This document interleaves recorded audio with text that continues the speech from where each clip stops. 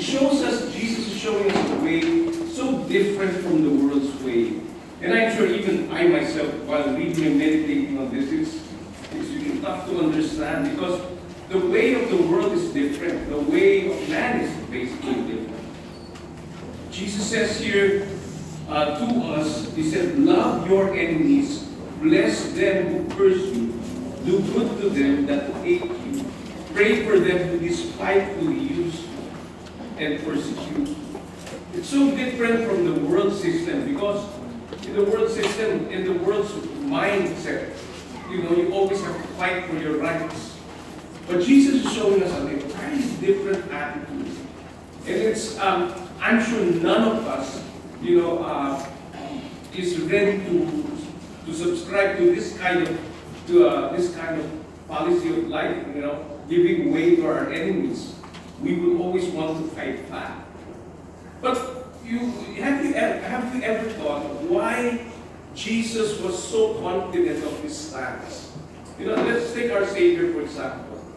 He's our best example because even though he's God, he's the most powerful, he's the Almighty, but yet he would subject himself to the worst kind of torment and torture, to slap in the face, and and ultimately nailed on the cross.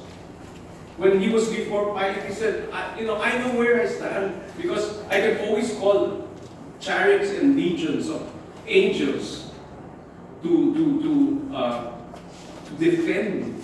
Somehow, Jesus has trained himself to see beyond what these eyes can see. In the Old Testament reading, we can see there that that the enemies were struck with blindness.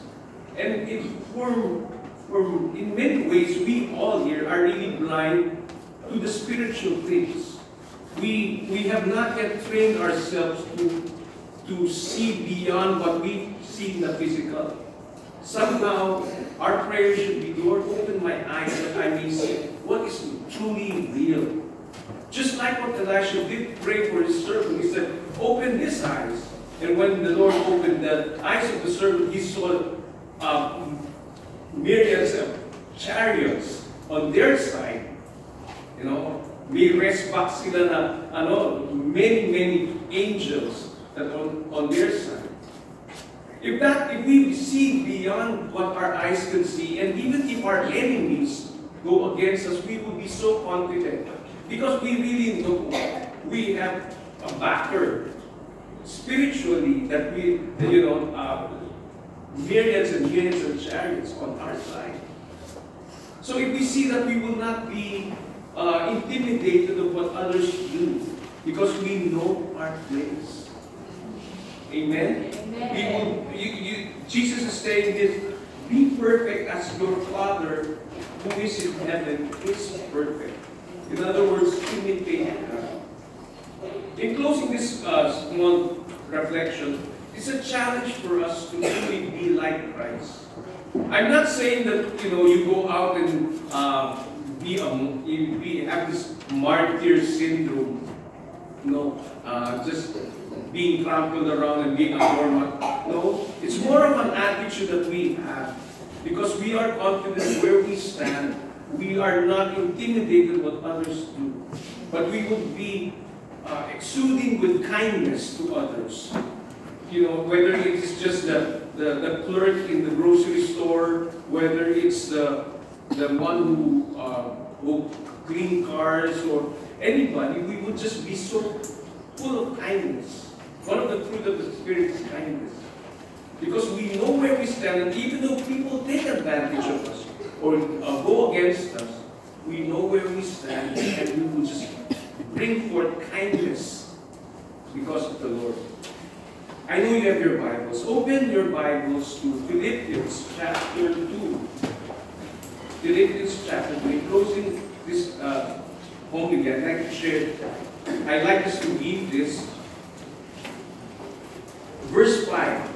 Philippians 2 verse 5. Have this attitude in yourself that was also in Christ Jesus, who although he existed in the form of God, did not regard equality with God a thing to be grasped, but emptied himself, taking the form of a bondservant and being made in the likeness of man.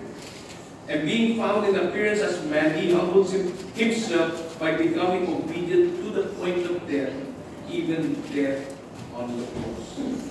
Therefore, God highly exalted him and bestowed on him a name which is above every name. And that at the name of Jesus every knee should bow, and of those who are in heaven and on earth and under the earth. And that every tongue should confess that Jesus Christ is Lord, to the glory of God the Father.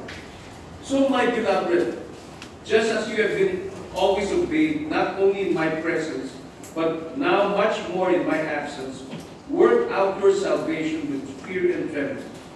For it is God who is at work in you, both to will and to work His good pleasure. So have this attitude that was also in Christ Jesus. May this be the thing that will grow in our lives, that we be more and more like Christ, being more like the Father,